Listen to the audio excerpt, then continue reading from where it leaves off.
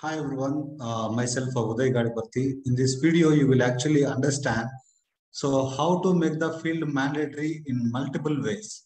Okay, so in this video, you will actually learn how to make the field mandatory in multiple ways.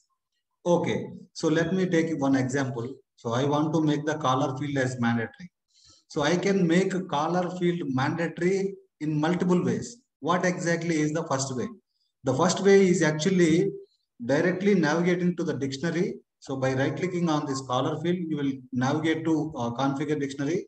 So if you click on configure dictionary, right, it will take you to this dictionary. So caller dictionary. So in this dictionary, you can check this checkbox. You can make the field mandatory. So this is actually one of the way to make the field mandatory. So at the dictionary level, you will make the field mandatory so that it will become mandatory on the form. So now if you refresh this form, you will be able to see the caller as mandatory. So this is actually one of the way to make the field mandatory.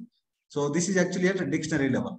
So you are making field mandatory at dictionary level. This is actually one way. So I will actually tell you the second way. Using UI policy, you can make this field mandatory. So using UI policy, you can make this field mandatory. So I have actually created a UI policy, so which will make caller field as mandatory. So what I'm doing is I'm actually activating this UI policy so that you guys can see how the field is getting mandatory using UI policy. So from the dictionary, you can make the field mandatory. Using UI policy, you can make the field mandatory. So these are the two ways. Now I am going to inactivate this UI policy here. Okay. So now I will actually explain how to make the field mandatory in another way.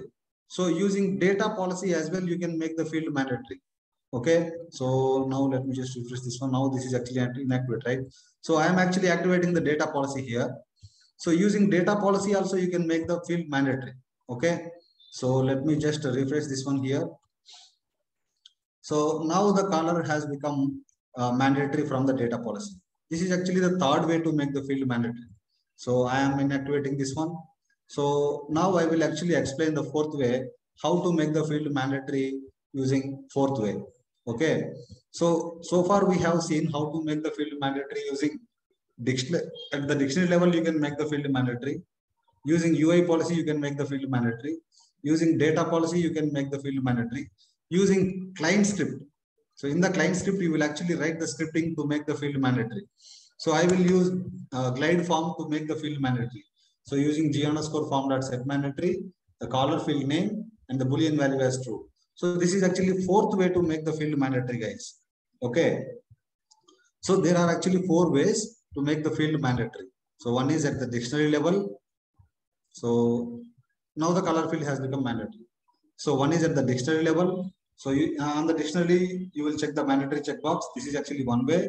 Second way is using UI policy, you can make the field mandatory. And the third way is using data policy, you can make the field mandatory. And the fourth way is using client script, you can use scripting. So you can use script to make the field mandatory. That is actually g_form.set mandatory. So here you will provide the field name that you want to make mandatory, and you will pass the boolean value here. So these are the four ways we use to make the field mandatory, guys. Okay. So hope you understand how to make the field mandatory in multiple ways. So thank you, guys. Thank you very much for listening to this video. And so hope you like our videos. Please do subscribe our channel. Thank you very much, guys.